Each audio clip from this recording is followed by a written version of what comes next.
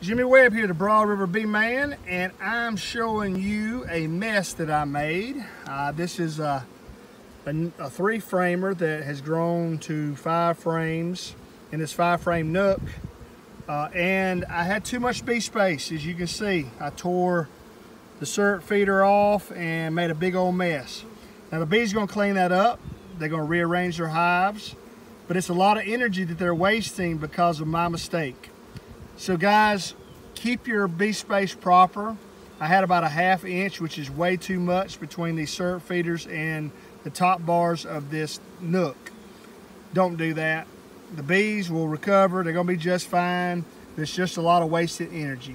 Just a quick little video for my guys out there that watch the Broad River Beeman show. Please hit the subscribe button if you haven't, and also hit the little bell and it'll let you know when I put new videos up. Thank you and God bless.